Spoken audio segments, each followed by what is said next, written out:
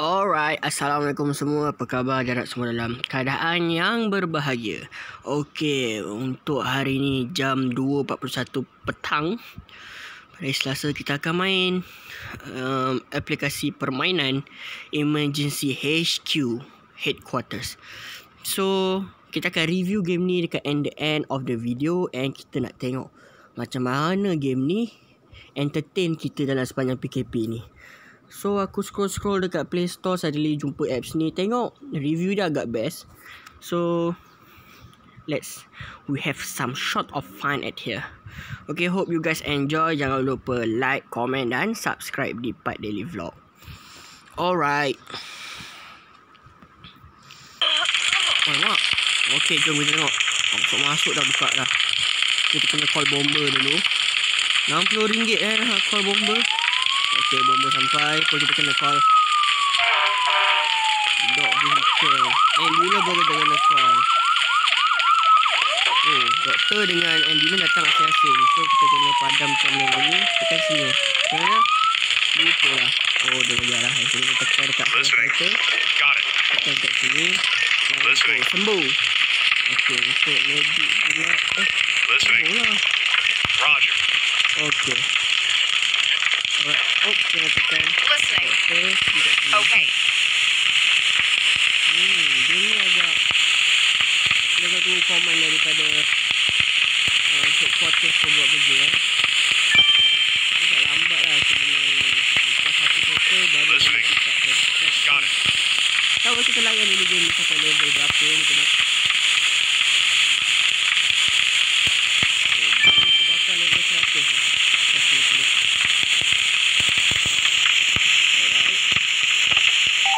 Satu ambulans, alhamdulillah. Fire dah dapat. So satu kita gerakkan. Kita call lagi satu ke macam mana? Listening. Roger. Oh, sampai. Dia sampai sendiri. Alright. Okay, daripada visual effect, graphic effect so far okay. Untuk game yang 100 MB ke atas.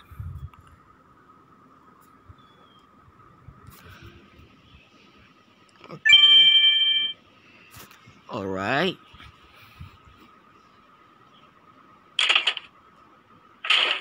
And kita akan bawa dia ke hospital. Vehicle available. Yes, sir. Alhamdulillah.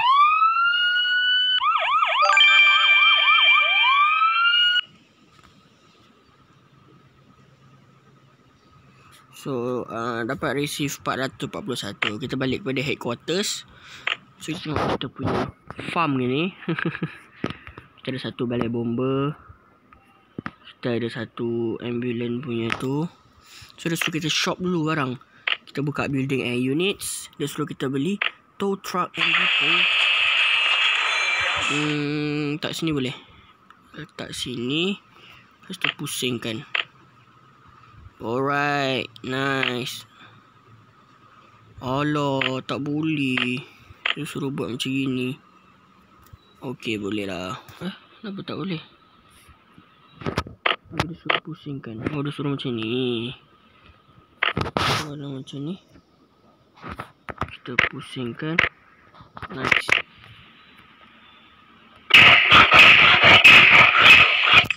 Malah nak tunggu, kita guna je diamond. Okay. So, kita nak pepper, accept. Okay, go.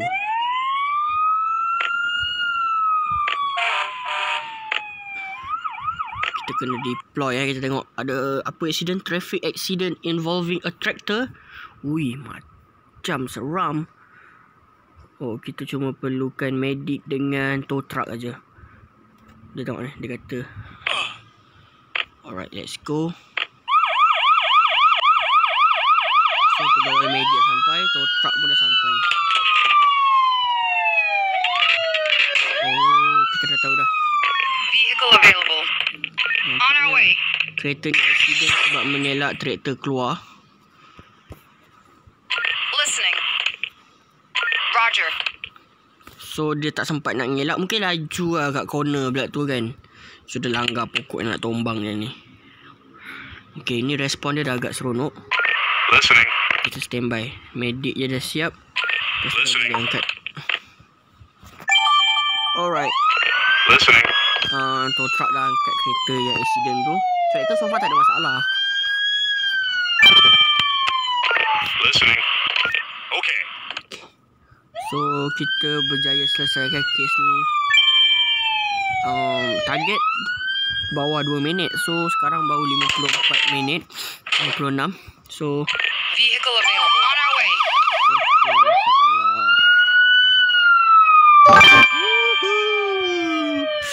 So far game ni seronok juga. Tapi cuma kita tak sampai kepada level yang lebih seronok. So kita tengok, kita layan dulu. Oh, ada claim reward lah. Wow. Ni apa sebenarnya? Tak boleh lagi. So sekarang kita tengok dulu. Oh, ada lagi accident. Kita pergi dulu dekat campfire set 3 alight. So kita deploy kita punya emergency. So game ni acah-acah macam pegawai perkhidmatan antara pelapor dengan unit tindakan lah. Macam itulah kalau kat Malaysia. So kita yang akan uruskan daripada A sampai Z. Cuma sekarang ni pada level yang saya dapat ni, banyak apa yang terbakar. Karuk ni. So kita kena panggil bomba. Oh, kita kena lepaskan terus.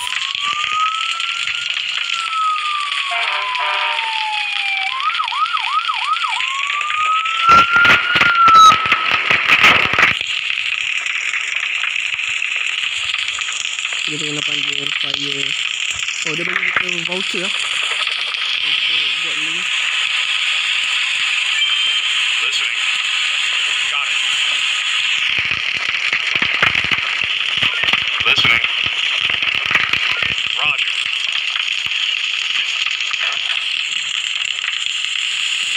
Listening. Okay. Listening. Roger.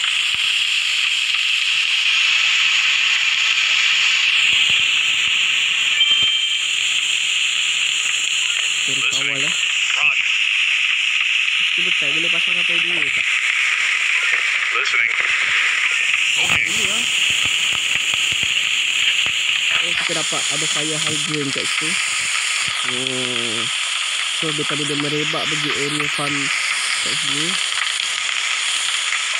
Oh, asyik baik awak telah telefon pihak bomba lah. So, dia tak perlukan any medical requirement kat sini sebab tak ada siapa-siapa tu yang mati. Siapa sakit. Okay. Settle. So, not bad. Kita dapat goal. Wow, 600. Cuma game ni kurang mencabar lah untuk newbie. Macam aku baru download game ni. Oh, kita sampai je HQ, kita dapat call lagi. Kita pergi deploy. Ada apa ni? 2 car collision. A car driver has caused a collision. The driver of the 2 cars are injured and need treatment. So kita akan deploy kan. Maybe tengok keadaan. Rasa kita kena pakai tow truck ni. Kalau macam kita kan, kebanyakan creative accident kita perlukan pihak bomba kan. Tapi diorang memerlukan tow truck dahulu kalau ada creative accident. So kita akan try bazirkan duit. So far macam tak ada masalah.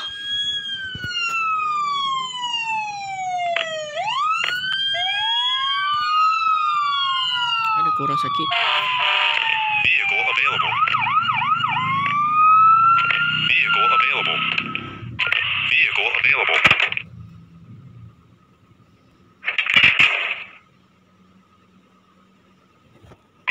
Listening. Roger. Listening. Oh, rupanya ada passenger dalam ni. Sepatutlah tak boleh nak angkat. Listening. Okay. Listening. Okay.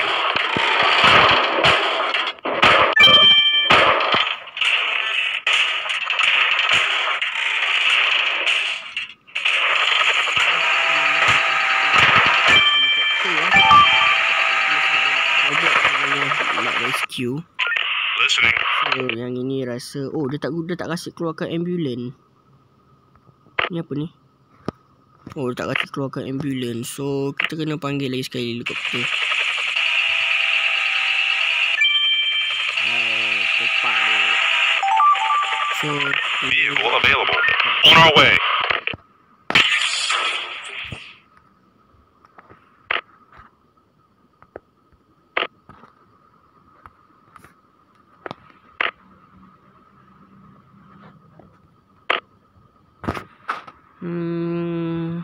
tak perlu kot sebab kita dah panggil helikopter.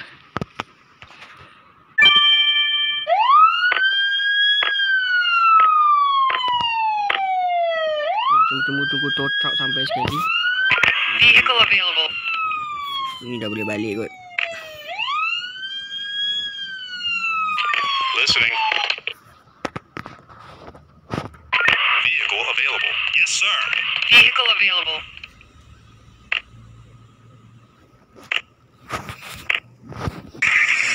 Okay.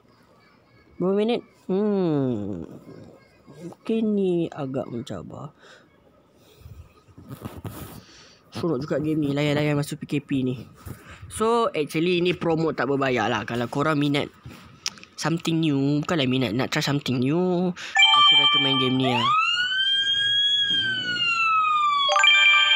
Wow. Besar juga gaji hari ni. Cuma dapat silver lah mungkin sebab below the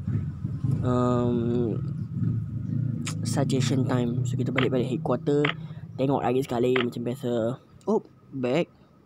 Kena collect duit dulu. Nanti boleh improve shop. Cuba kita try large redo antenna. Oi, besar pakai tu.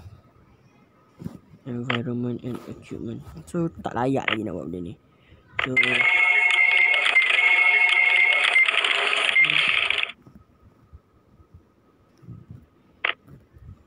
okay, kita mungkin akan pergi. Ni apa ni? To tourist.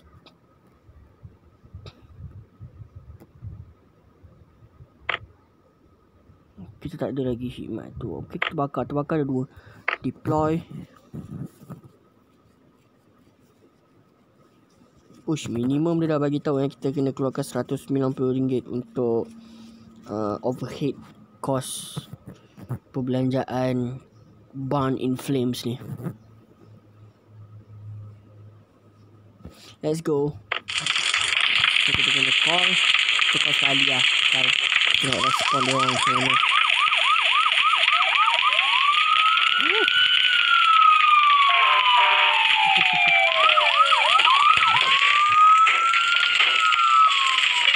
Listening. Okay. Listening. Okay. Listening. Got it. Listening. Okay. Listening. Got it. Vehicle available.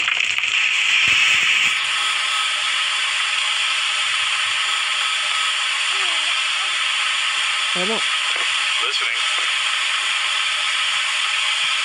Kita perlukan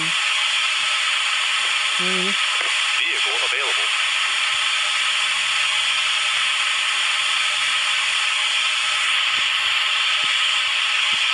Kita kena bantu cakap.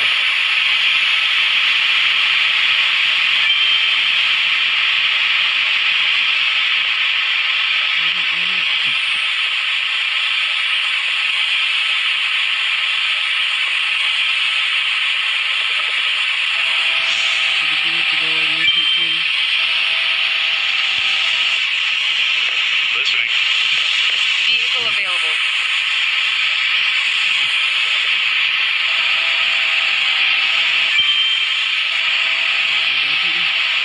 Listening. Got it.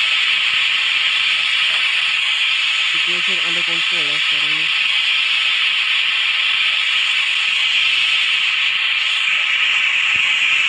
Tak faham sekarang ni.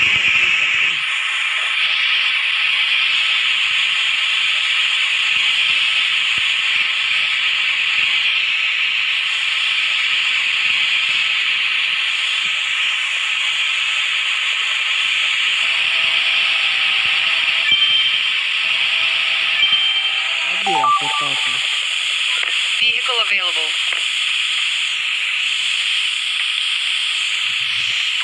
Listening. Okay.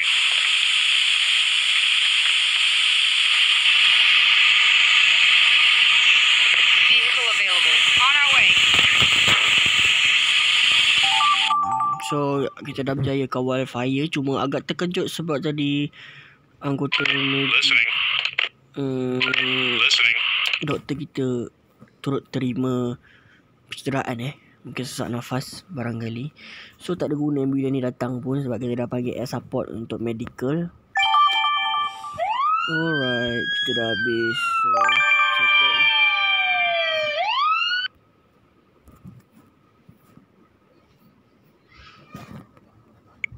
Not bad. So kita pergi HQ balik semua. Oh, dah level up. Kita tekan upgrade quarters stage 2.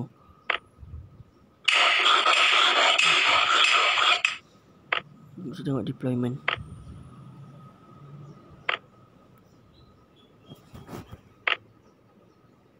Kita pergi shop. Kita tengok building and units. Apa yang kita layak? Kita dapat beli kenai. Kenai kita letak mana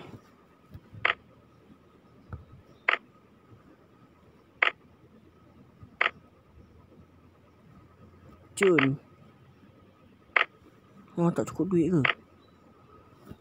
Kenai berapa? Kenai perlukan ni lebih banyak light ni. Tak tahu apa maksud light tu. So kita kena pergi buat kerja dulu.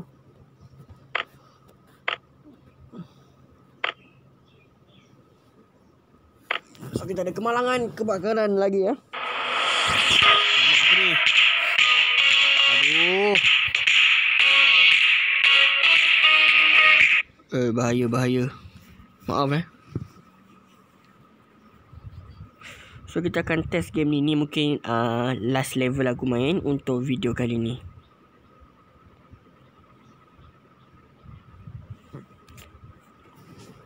So nanti video ni akan di-upload di YouTube. And hope korang enjoy. Just comment korang nak aku review game apa lagi. So kita let's go. Yo, kebakaran. Tengok tak ada benda terbakar. Ada orang sakit tak? Nampak macam tak ada Jadi kita maybe perlu panggil ni. Agak sikit sebenarnya kapasiti dia. So kita kena pasang. Listening. Okay. Okay. Listening. Listening. Okay.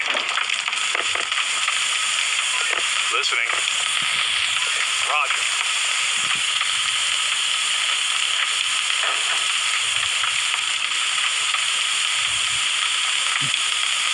Unit ambulance.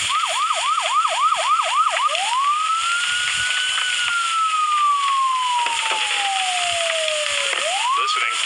Dan kita juga perlu medical check up.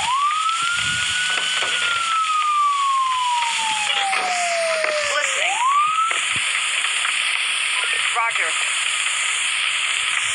Kita nak minimizekan kuantiti penggunaan helikopter bantuan udara. Walaupun kalau tengok kat sini agak mencabar juga air dia, kebakaran ni sebenarnya.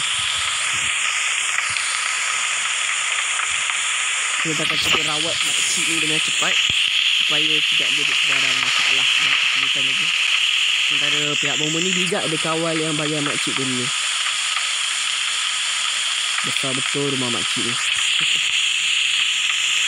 Baru bahagian satu terbakar, dah susah nak dikawal. Kalau boleh order satu lagi, tak boleh. Mungkin satu masa nanti kita akan sambung lagi game ni. Alright, Listening. settle. Listening. Got it. Tiba-tiba. Listening. Ada seorang lagi sakit, so kita memerlukan bomba tak payah. Oi, Listening. pancit lagi kat sini. Okay. Listening. Okay. Vehicle available. On my way. So, sementara tu kita akan tunggu panggilan satu lagi ambulans.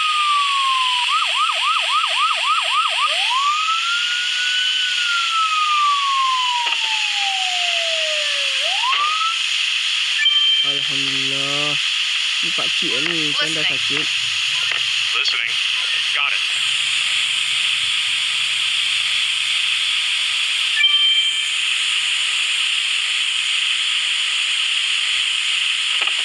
Cepatlah.